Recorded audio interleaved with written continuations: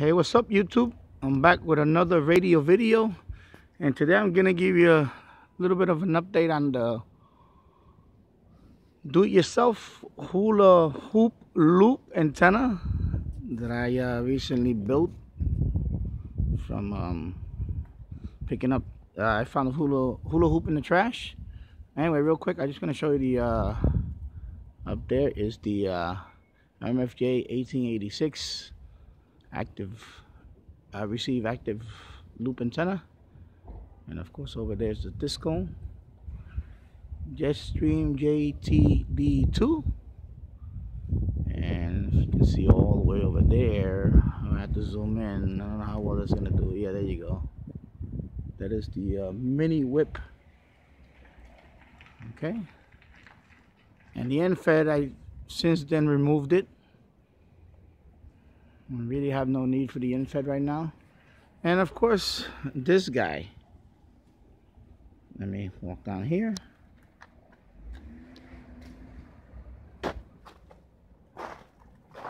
And sorry for the just want to be. Anyway, I did some adjustments to it. One particular viewer, his name is Brian.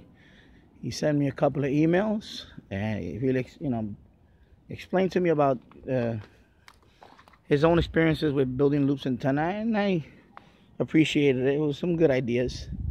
And I mentioned in the video when I made this loop, a lot of people were saying, yeah, we need a variable capacitor here. You put too many turns for shortwave. If you watch the video, I really made it clear that I was gonna be more of a broadband antenna. It didn't want to be specific on, like, if it wanted to be lowered, like long wave or medium wave, yeah. But I wanted to be a little broader than that. That's why I didn't want to put, I bought a variable capacitor, but I didn't want that because this is one going to be on the roof. So it's this defeats the purpose of having a capacitor, a variable capacitor, when I'm going to do tune in. I wanted a broadband. That was the purpose of this antenna. Anyway, I bought a couple of these. These are binding posts, BNC. You can stick the wires in here. It also has a banana plug. I did the sun is really bright. The sun is really bright. It's a nice day out here to pick up loop. Sorry for all the moving around. It's really bright. And binding posts, and of course BNC. This is 75 feet. It's going into the basement. And the balun, people told me I should have not used the balun, and some people actually told me that it works as a choke, which it is that. So I tried it both ways. I disconnected it, tried it without it. It didn't make much of a difference, except that I noticed in the balun it was a little cleaner and quieter. So it acts as a choke. I know I'm gonna hear the the geniuses and so on, but yeah, it's working. As you saw several videos already on shortwave, it's working. It's working actually pretty good on shortwave. I'm surprised. So there you go. And I have it again, umbrella stand. I just have the rock salt on top of it because it's very windy today, and I don't want this thing to knock it over, and it's kind of floppy. You see, it's very it's windy out here today. So I'm gonna play around with it for tonight. I'm gonna have it out here all night, and I'm gonna try to tune some medium wave also and see how well it is outdoors. Right now it's pointing east to west. Okay, and again, the my loop up there is my son. There is pointing north to south, more or less. So I'm going to change that soon. That one I would like to have a rotor, but I'll go up there and just change it. And hear my son there. So there you go. Like I said, I did buy the. I will show it. I'm going to show it, and when we go inside, I'm going to show the. It's a 365 picofarad. Yeah, picofarad. Or picofarad. Okay, whatever. Variable capacitor, and I even bought a little knob for it, and I'm gonna save that for another project. And that one is going to be more for long wave and medium wave. And so you can see it's going all the way down to the basement. And it's really windy out here today, but it's about mid-40s. And it's going down to the basement. And you can hear my son. And there goes the loop. And then we'll go, the next time we'll be inside the house. Pero todo el que lo cuenta con un sufrimiento y un dolor. Y es verdad que yo creo que el sufrimiento no tenía caso de ella, pero una de estas adicciones de todo lo que.